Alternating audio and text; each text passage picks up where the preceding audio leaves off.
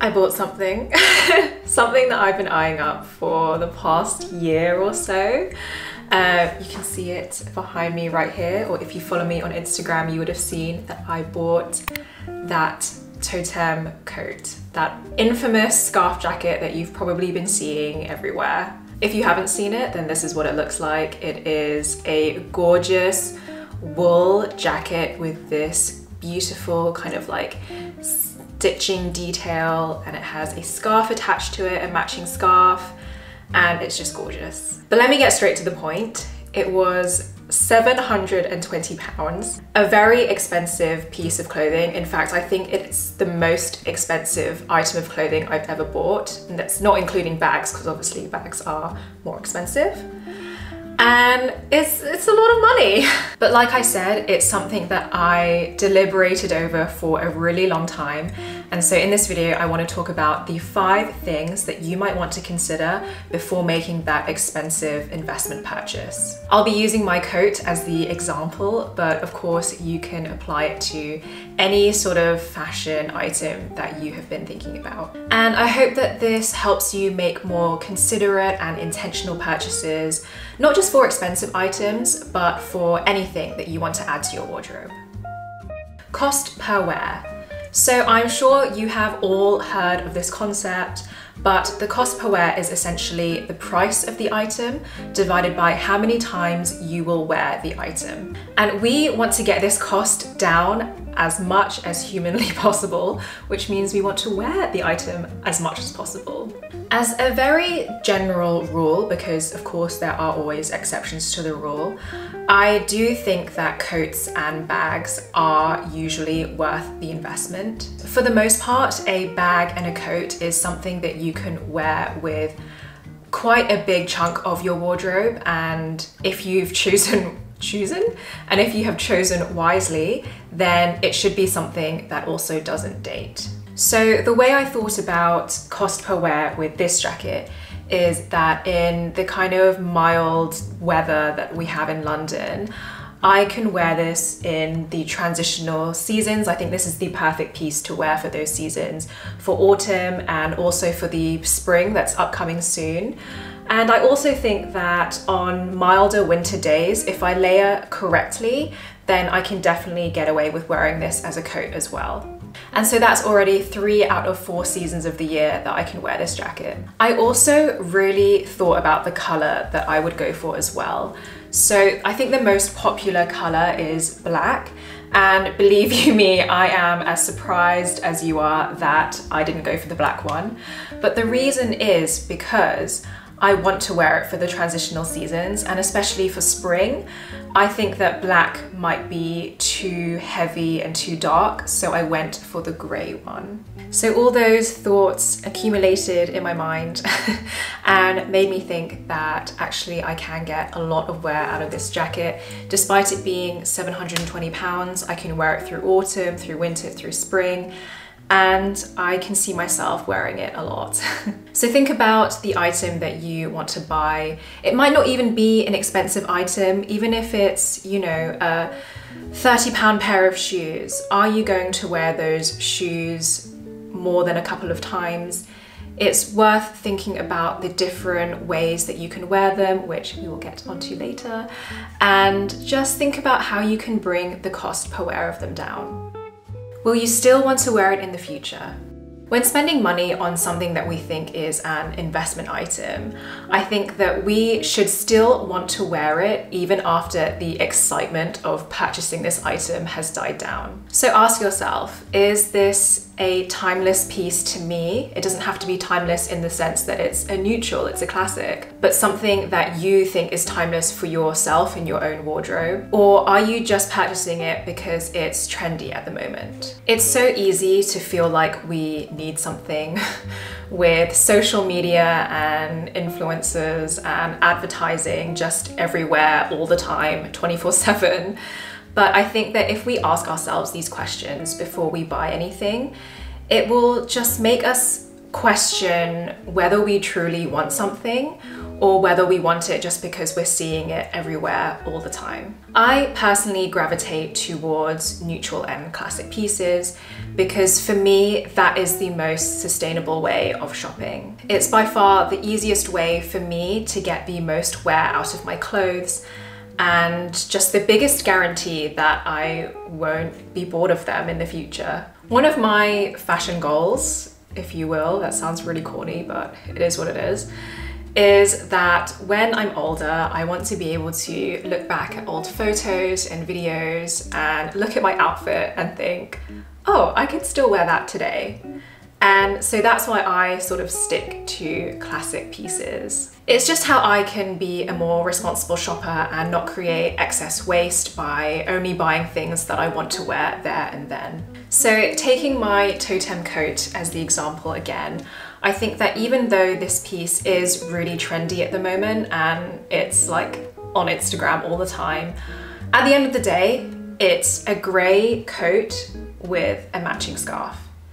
And if you just think about those elements, that will always look stylish, in my opinion. The trimming on it and the stitching detailing is what gives it that something extra, but it's not crazy enough that I think it will date or it will be something that I'll get sick of. There might be seasons where I put this jacket away for a year or two, but I think that this is something that I will keep coming back to. Is there a cheaper alternative that could suffice? So this is an interesting one because I think that a lot of the times when we're buying an expensive item, it's not just the item that we're buying, but it's also the brand behind the item. For example, a bag is just a bag, but once it has a Chanel logo on it, it becomes a £10,000 bag. And so what we're actually paying for is the brand heritage, the marketing, the craftsmanship sometimes, and the status that having that brand gives us, I guess. So when we truly ask ourselves, why do I want this? Is it this particular item that you want? Or is there an alternative item that you could get instead? In the case of this jacket again, I'm not gonna hold it up because it's really heavy and my arm is aching. I have definitely seen online and in stores some scarf coats that shops are bringing out now, but they are all quite plain, and for me it's this trim on the jacket that really draws me in and makes me think like, wow, this is really something special. I've also seen some cheaper knockoffs from like online fast fashion brands, but from what I could see, the composition is mainly synthetic materials, and I just don't think that the quality would be as good as the Totem one as well, because the website does say that the stitching is hand finished, and I think when you look closely you can really tell the quality as well, which actually leads me on very nicely to my next point. Fabric composition and quality. So let's first talk about fabric composition. I'm of the impression that if you are buying something expensive, 90% of the time you want it to be a natural fiber and you don't want it to be a synthetic material such as polyester or acrylic, to name but a few. I've come across so many nice tailored trousers that cost hundreds of pounds, but then I look at the composition and they are mostly polyester, and it just confuses me. Synthetics are much cheaper materials that brands will often use to keep their costs down.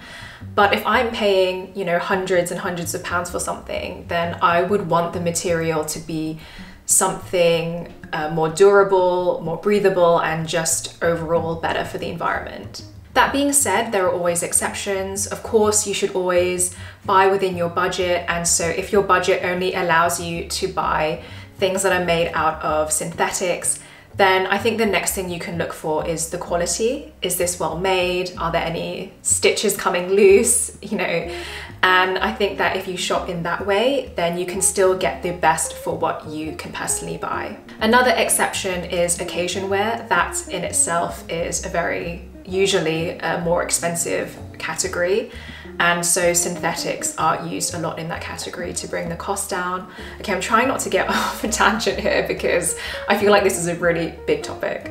But coming back to the composition of an item, if you're spending a lot of money on something and it's something that you will wear a lot and you want it to last, I personally think that you should try and put that money towards natural fibers. So this jacket is 88% wool and 12% polyester.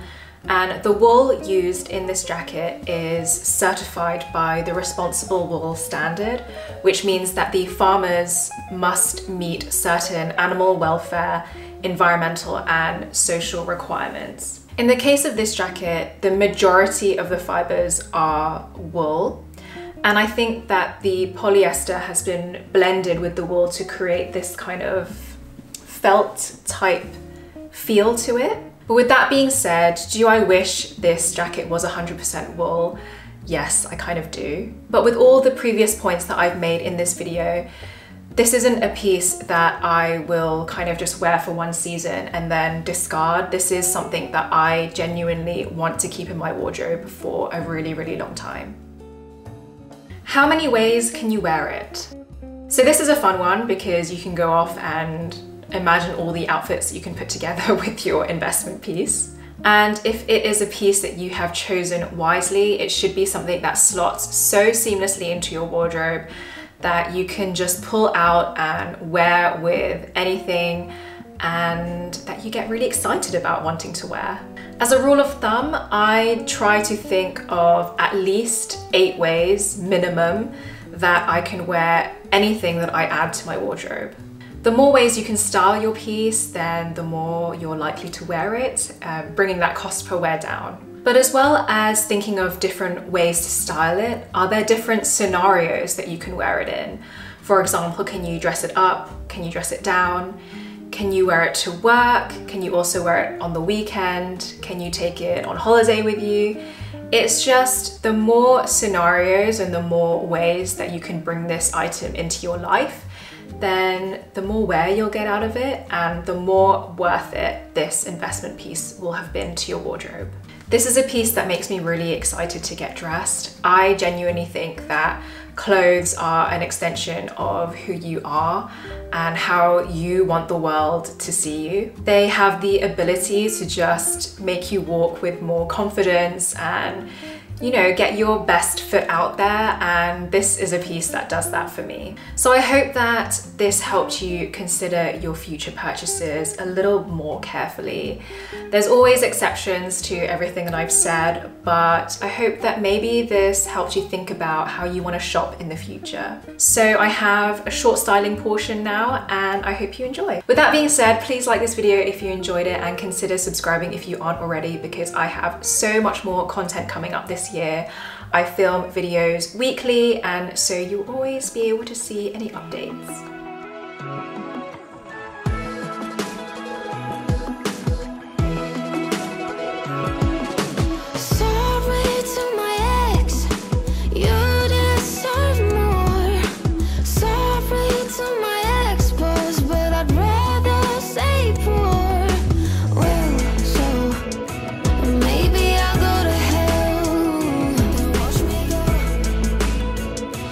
Maybe I'll go to hell. Watch me go.